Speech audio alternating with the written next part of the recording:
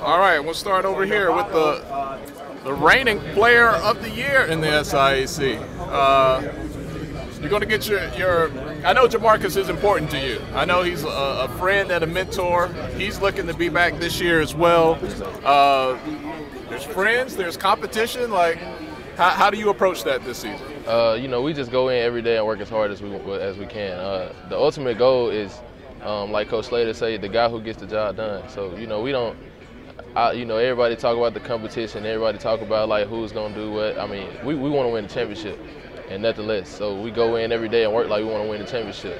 You go on the field when it's your time, you get the job done, and that solves all that. Like, you know, and whoever is out there, you support the guy that's out there. You know, when it's my time, I'll make the most of it, and that's how that's gonna go.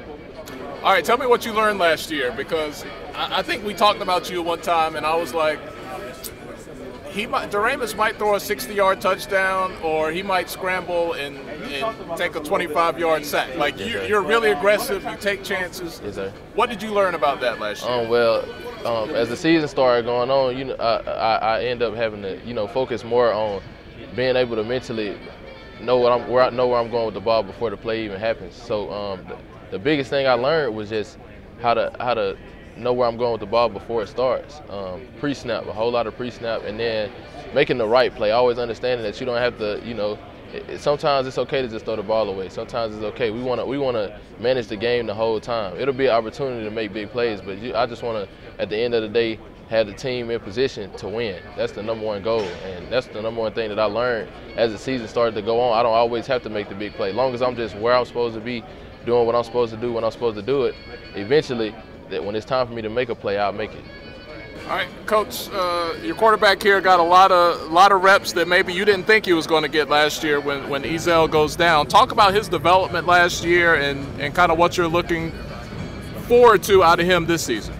Well, I'm excited. I'm excited about both of those guys. Hopefully Jamarcus will be back healthy and be able to help us.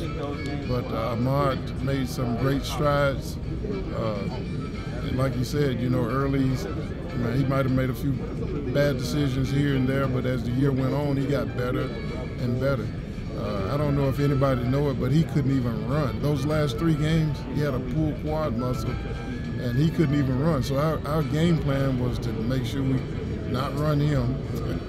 And then we had to do some things to try to get the job done other ways. We look back at film and say if that's the Ahmad that we had this spring, he would have ran a touchdown. You know, we sit there and we look at all of that stuff. But that was just last year. That was that year. So it's a good thing that year's behind us. So we're looking forward to what the future holds, and I believe it holds something great, so I'm excited. A lot of new coaches in the league this year. Savannah State is back.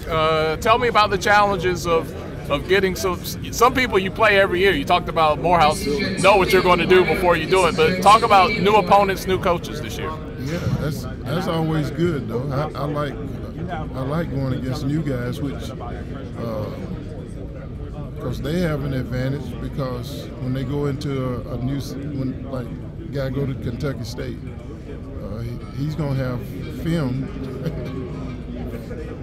for back 5 or 6 years, you know, but we don't have anything on him, so it's gonna be a tremendous challenge for us to get ready for them.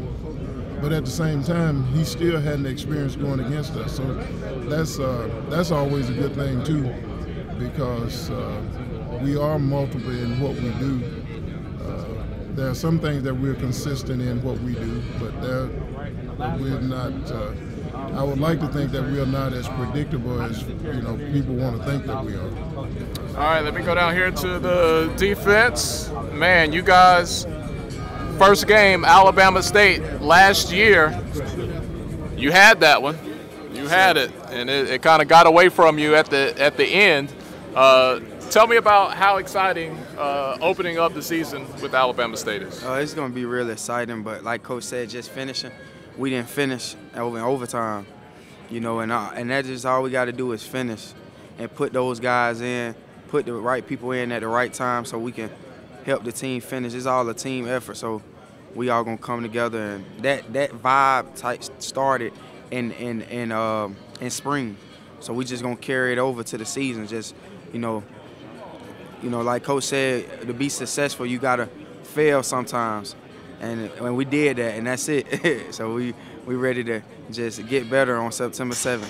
You're going to welcome some new teams, some new coaches to the Shed this year. What is that experience going to be like? Oh, it's tough to play in Tuskegee.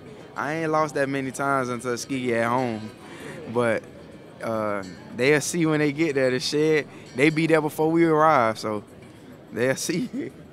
The Shed's something different. It's a different tradition.